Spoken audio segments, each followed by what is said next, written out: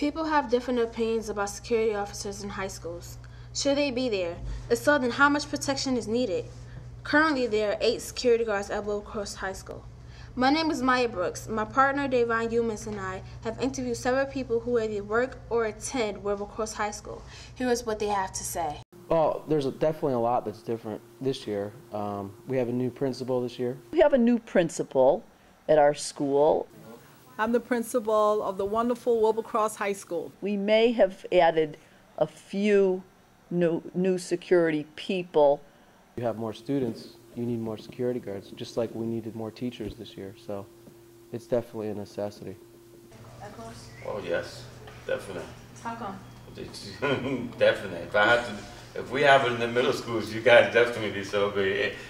I always feel safe in the school, so I think they're doing a great job. I think it's absolutely necessary in school in this day and age. We've always had security since I've been here, and they've done a pretty good job of making me feel comfortable here.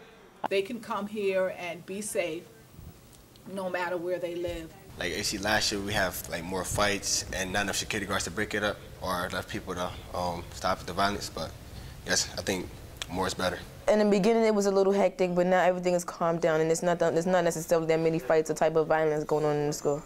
Due to the increase in students, because we did close down another ancillary school that was under our wing, I would say yes, we did need to increase slightly due to the increase in the number of students.